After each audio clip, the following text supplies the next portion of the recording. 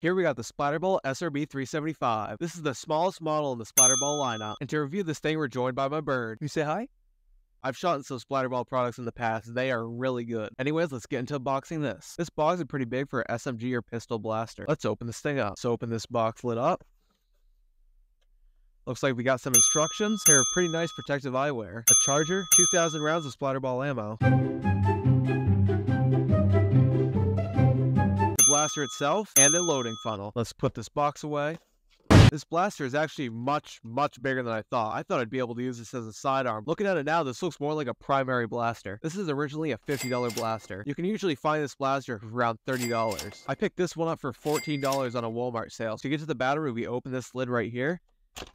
And then we got a 7.4 volt battery. This battery is very small compared to other SplatRBall blasters. And with all the stuff you get, that's quite a bit for a $30 blaster. This blaster only has a safety and an automatic option. Sadly, there's no semi-auto feature, which would make this blaster a lot better. The only sight we really got is this rail right here. The blaster also has a sling clip. This sling clip is made for the SplatRBall sling. You can either buy a sling or buy a stock to put on the back of this. Or you can do what I do, which is just going to be leaving it as is. Let's get this blaster plugged in and see how it sounds. Let's get this off save and put it in full auto.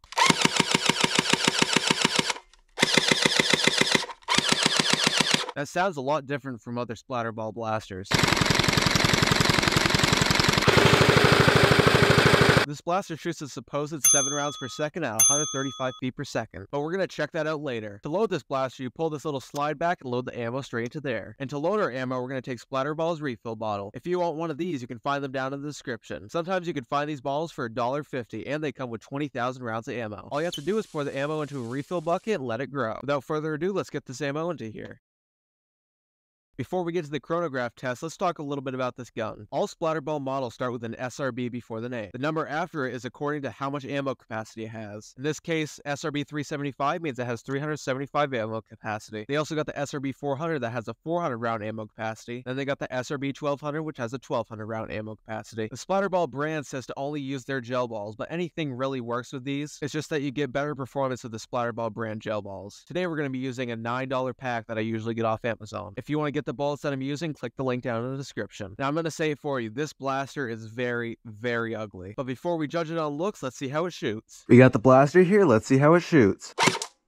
107.7 feet, 136.2 feet, 119.4 feet, 136.8 feet, 139.2 feet, 138.8 feet. That's a little bit above box average, which is still pretty good. Now let's see how many rounds per second it shoots.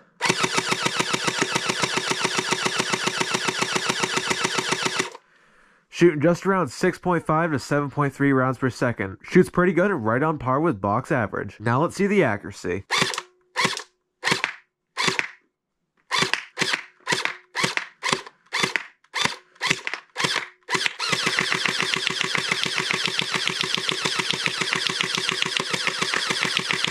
This blaster shoots pretty great, especially for being a $30 blaster. I was aiming for the center on those dots and they weren't too far off. And I also got a couple shots right on the bullseye. This blaster is so fun to shoot and very fun to play with. Even though this is very fun to use, I'd never use this as a primary during a gel blaster war. I'd prefer to use something like the Surge XL. This would be cool to have a sling and just tie it behind your back for a secondary, but it's kind of a big blaster for a secondary. This blaster is great if you're on a budget and you don't want to spend that much on a gel blaster. If you want to get this gel blaster for yourself, click the link down in the description. If you guys like this video, you might like some of my other ones. Click this video right here to watch my last gel blaster war. Thank you guys for watching, and I'll see you in the next video.